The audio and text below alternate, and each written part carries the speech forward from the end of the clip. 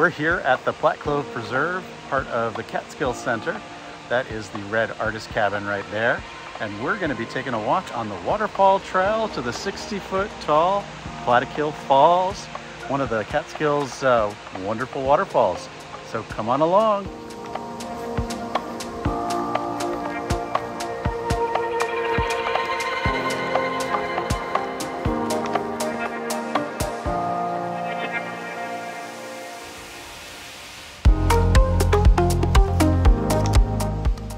Making our way down to Plattekill Falls, and the first stop is the Hudson River School Art Trail viewpoint of Platte Clove.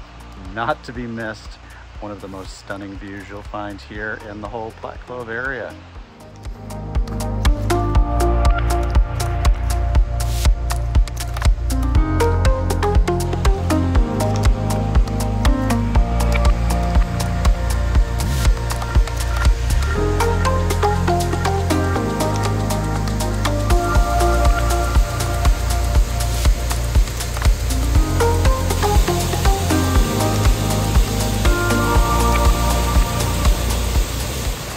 It is a, look at this,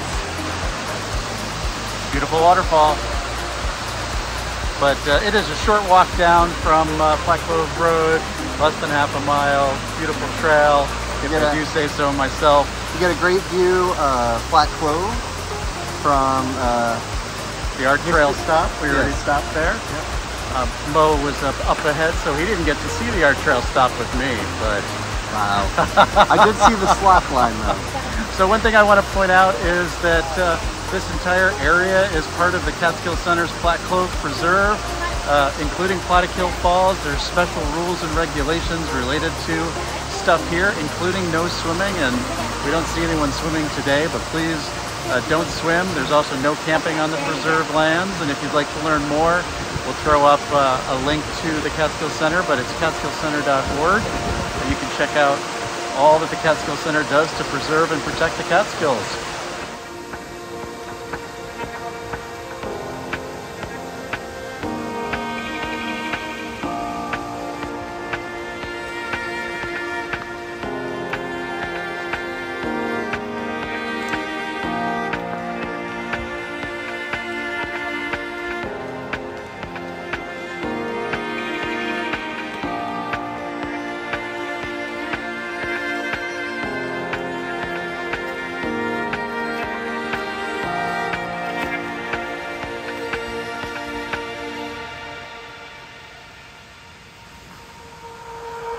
And we're back to where we started.